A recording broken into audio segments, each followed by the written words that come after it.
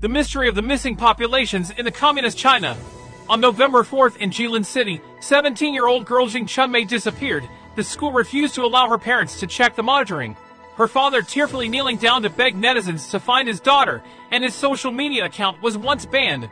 On December 9th, Jing Chunmei's parents suddenly both disappeared. No coincidence, the anchor Li Qianwei, who spoke out for Hu Xinyu's disappearance, disappeared on his way home on November 9th. His car was intact, but the car recorder information was covered. Traced back to the previous Tanshan beating incident which had rocked the country, the families of the 4 girls who were victims all moved away and could not be found.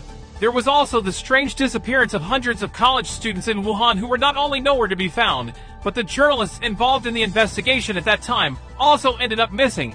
Red terror shrouded the communist China. The missing persons mystery spiked all the horror films. Putting the truth seekers along the silence is the end of the case. No follow-up. You have no way of even knowing that the black hands behind it are enemies? A human trafficker? An organ transplant gang? Or a high-ranking official with a successful match of blood types? How many of the families of the 1 million missing people claimed in the official white papers in 2020 were not missing?